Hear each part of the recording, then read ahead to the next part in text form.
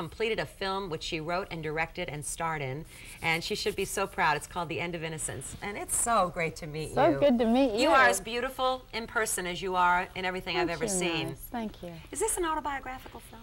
No. Not at all? No. A little of you in This there? is not my life. Oh, there's a lot of me in there. A lot.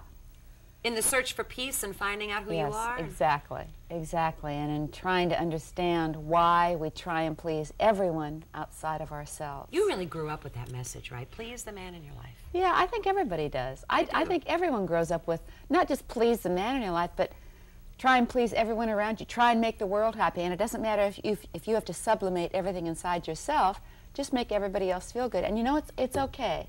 I think it's nice to make people feel good and nice to make people happy. But if you have to go against something inside yourself that says, oh gosh, I can't do this, then it's not healthy. Or you don't listen to your own needs. I mean, that's what happens, isn't it? Exactly. They get stifled. Exactly. Where are you now in that search? Because you've done a lot of things to find peace inside of yourself. I think after this film that I'm in a better place than I've ever been.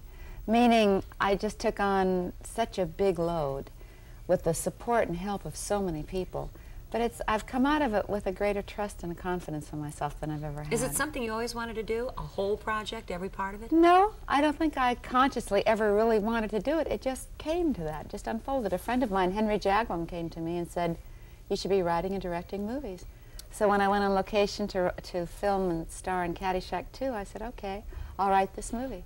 And I wrote it in a few months, and I raised the money and let the audience in. What is it about?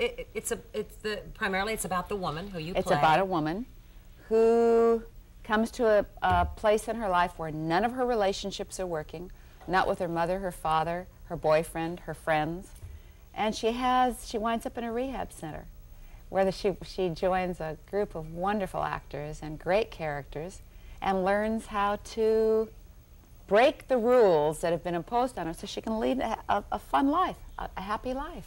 You know, in spite of all the reading I did that said that you went through Primal scream therapy and EST and everything imaginable with such funny stories. I didn't go through EST, but I went through Primal, no. But everything else about I did a lot of things, right.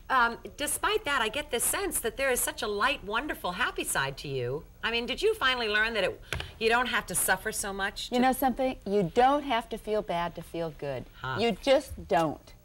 But especially in our industry, where they dangle a carrot for you at the end of a string and say, well, if you do this, then you're going to feel that way, and well, wealth and fame will make you feel good, and none of those things do. You get them, and then you think, oh, shucks, wait a minute, something's wrong here. I'm still not feeling too good. You grew up, one of the funniest stories I think I've ever read was about your little brother, David, and it shows that early on you did not want to share the spotlight. You've got to tell this story. So cute. Listen to this laugh. Oh, God. David comes home from the hospital. Oh, yeah, this kid and this, we couldn't afford anything better. So, you know those laundry baskets, we lined that with blankets, and that's where David slept, and this kid was suddenly getting all the attention. So there was a lady down the block whose dog had just had puppies, and I fell in love with one of the puppies. And while I was there hugging the puppy one morning, the lady said, I'll give you one of these puppies and trade me your little brother for it. I said, you got a deal.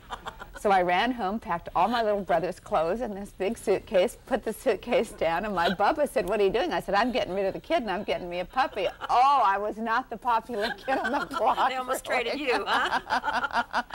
So you have not liked sharing the spotlight. But is that part of the drive that keeps you moving? I think the neediness, the thing, oh, and you know, most actresses are like that, because that's why a director says, can you do this? And they'll say, oh, I can do anything. What do you want? Da-da-da.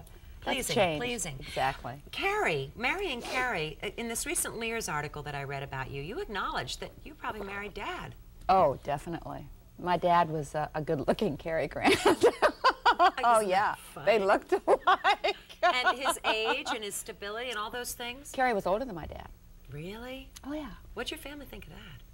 I don't think they were thrilled, but I have such an incredible mom and dad. They've always supported me in being an individual thinker, so they've just gone along with it. You know, a nice lesson in reading what you went through is that you and Cary, despite the split, because of Jennifer, what did you find with him in raising your daughter? A great friendship? No, it wasn't a great friendship. It was hostile for a long time. But finally, ultimately, I think if you have a really great friendship with someone, it's rare that you're divorcing, because I think if the friendship is that great, you don't divorce. But ultimately, because of Jennifer, we wound up great friends and spent holidays together. Isn't that nice? Yeah, it was. Yeah. Thank God, because I can't stand estrangement. I How's really don't Jennifer like it. doing? She's Dealing doing with, great. with the loss of Dad.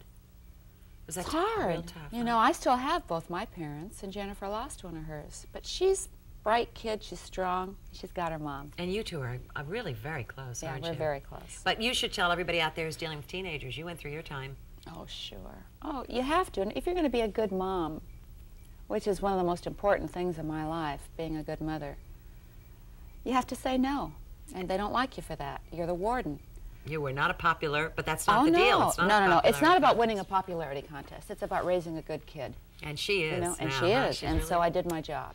Now, let's tell everybody, that looks poor like Steph. such a heavy film. It was. No, it was a heavy moment in the film. It's where she finally acknowledges what's going on with her. But believe it or not, it's also a comedy. Well, you can point out a lot of things with comedy. If the audience leaves absolutely totally drained, you know, Well, they and don't I get found it. in order to have a really good comedy, you have to have moments of despair, because in life, we can be absolutely laughing one moment, we can get a phone call and be down in the pits the next. Rebecca Shaeffer was in this film, and that is such a tragic story, this beautiful young actress who was killed. What was, when you were doing the editing process, I mean, were there some haunting moments as you realized It this was the while I last- was on the dubbing stage that I found out that she was murdered. Oh, my and that God. was, I can't even tell you, it's still difficult to talk about. 20 years old, one of the most beautiful young girls I've ever met in my life, murdered a few weeks after we finished the movie. So I've dedicated the movie to her, Oh, how and nice. she's so beautiful in it. There's 5 people that play me before I come on the screen, and she is the last one. She plays the character that I play in her 20s, and she's wonderful. I'm so glad I hired her now, because this is a real tribute to her, this movie. It is. Yeah. All right, you are a Lakers fan, and we'd love to have you switch, even if you can't make it to all of our games. This lady, you're like Jack Nicholson. You and Jack, you could always count on the two of you, right? So, Dyan, from all of us to you, would you please wear this? Do not burn it. Only if Larry Bird puts it on me. Larry, are you here? Larry? No, well, you know, he was supposed to make it at the ice. He couldn't make it through the ice. Here you go, kiddo. Thank Enjoy. you. You wouldn't Thank wear you. that to a Lakers game, would you? You bet I would. And let us tell you that this lady believes so much in this film that she put up her house to have it made. I sold my house. Sold your house to get the funding. So that's Why not? a lady who really believes in You it. put your tushy on the line once or twice in your life. It's worth it. Well, I can tell you Al's going to buy a ticket. Al? We couldn't wait for you to get here this morning. And I'll buy one too. Good to see you, Thanks. Diane. Good luck to you, Thanks. too. Yeah, you too. Really Thank nice you. to meet you. You too.